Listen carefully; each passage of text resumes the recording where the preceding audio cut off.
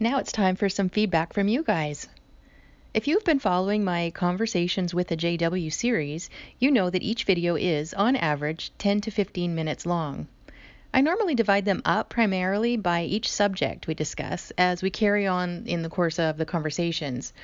But often we discuss several topics all kind of mixed together, so that gives me some options. So, my question is, would you like to see future videos longer in length, shorter in length, or about the same as they've been so far? Please comment with your vote below and let me know how long you prefer them to be. I'd love to know any other suggestions you have too. Also, I'd love to hear any questions you would like me to ask my Jehovah's Witness friend in our next conversation.